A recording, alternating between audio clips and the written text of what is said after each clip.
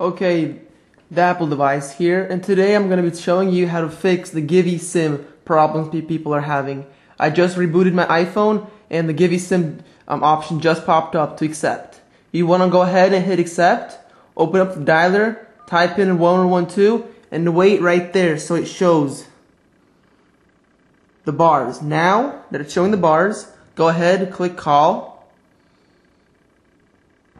Wait about 2 seconds, hang up. And then right away, go ahead, hit the home button, and right when the blue bar disappears, or green bar, hit airplane mode on, and then turn it off when it shows that Wi-Fi is off. Turn it off.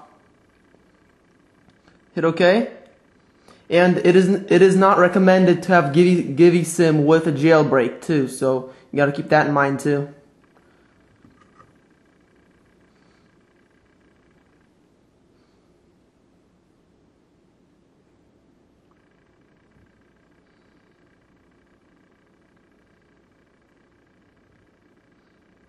Then you go ahead, after you get no SIM, turn on airplane mode, make sure on Wi-Fi it shows off again, then turn it on, and then it shows that Wi-Fi is on, and then it'll search and find it.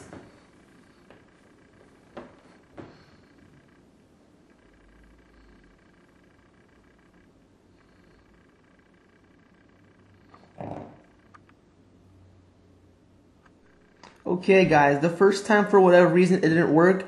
It worked for me on the third time. I went ahead, turned off my phone, and turned it back on, and there you guys see, I have T-Mobile right there.